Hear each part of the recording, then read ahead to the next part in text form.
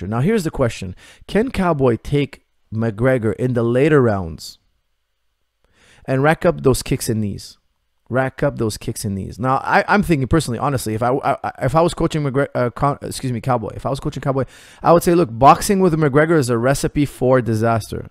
Recipe for disaster. Do not box with McGregor, especially do not throw your right hand. Now, let's not forget, McGregor's a southpaw. Cowboy's a righty. They're going to be in open stance. The only punch I would like to see Cowboy throw is jab, jab, followed by kicks or knees. But no right hands. If you throw that right hand in the first 2 rounds, he's going to get hit. He's going to hit hard. Cowboy's got to be patient. Why does he have to be patient? Because McGregor's a counter puncher. If you throw a punch at him, guess what? You're going to get hit right back. And you're going to get hit back really, really hard. Cowboy needs to give McGregor nothing to counter. He's got to kick the leg. Yes, he's got to kick the leg. A lot of you are going to tell me he's got to kick the leg. But when he kicks the leg, he's opening himself up also for the straight left down the middle. When he kicks McGregor's leg, whether he kicks it to the outside or the inside, he's going to get countered with a left. McGregor's not, he's a very intelligent guy, okay? He's not dumb. He knows that Cowboy's going to aim for the legs. Now, it doesn't mean he can't get the legs. It's just a risk. You're taking a calculated risk. When you kick those legs, Cowboy's got to be nicely covered. He's got to kick and cover. He's got to kick the body. He's got to kick the head. He's got to teep. He's got to teep to the face like he did against Iaquinta. He's got to use his jab sparingly without committing with it. And he's got to clinch and tie up McGregor and take him into the later rounds.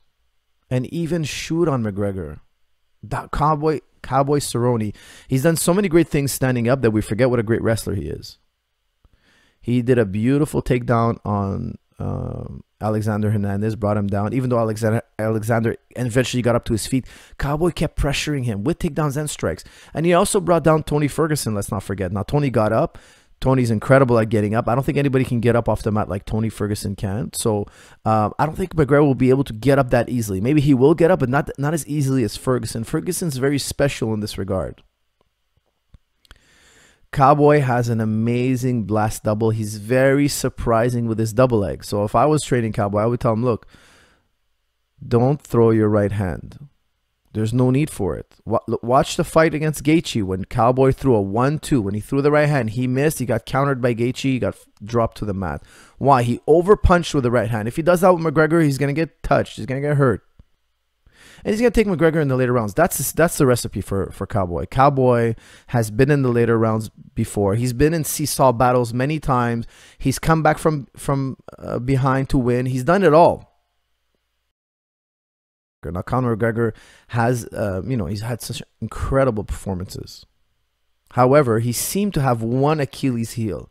He fades in the later rounds. When he fought Khabib in round 4, he did well in round 3. He actually won round 3 on the judges' scorecard. But in round 4, he seemed to be zapped of energy. You know, he got taken down easier. He got mounted. It seemed like his grappling wasn't there. He turned around. It seemed like there wasn't much fight left in him. Now, again, that's fighting Khabib. But we saw him in round 5 against Diaz. He seemed to lose the 5th round. He seems to slow down a little bit.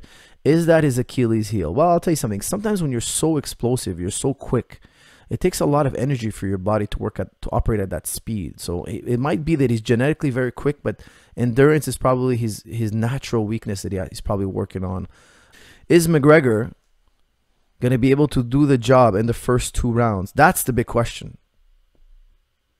He has to put Cowboy away in the first 2 rounds because that's whenever he's had an incredible fight. They're always done in the first 2 rounds. I have to make a pick. Now, I got to tell you something. I'm divided on this one. My mind is telling me, my brain is telling me, look, McGregor's going to win. He's been planning his return. He's been training like a wild man. Cowboy's just been taking any fight. He's banged up. He's late in his career. He's had losses. He's been hurt. He got hurt by Ferguson. He got hurt by Gaethje. What makes you think McGregor won't hurt him? My heart is telling me I want Cowboy to win. Why? Because I know the guy. He's a great guy. I've trained with him in the past. I always pick the fighter that I know. However, in this instance, I got to be really, really transparent. I got to tell you, I really do believe that McGregor is going to be able to tag Cowboy.